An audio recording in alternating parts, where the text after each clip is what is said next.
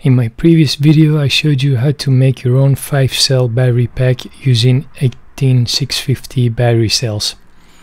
For this purpose, in this video I'll compare 3 types of battery cells to find out which is most worth the money for a battery pack.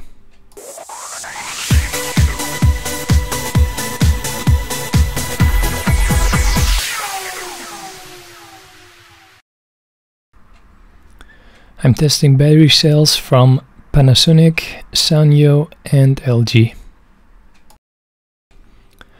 First I charge them using my IntelliCharger i4, then I discharge them using an RC charger which shows the amount of amps when discharged up to 3 volts.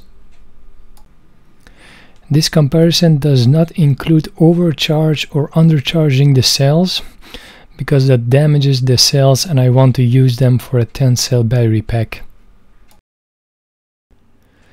Later I ordered another batch in order to make a larger battery pack for my electric longboard.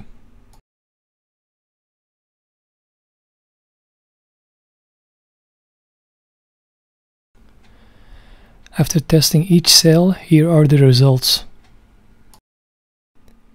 A few of the cells were clearly lower than the rest.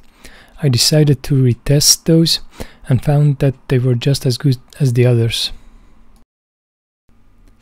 The 20 cells from Sanyo showed an average capacity of 2887 mAh, while costing about €4.5 per cell.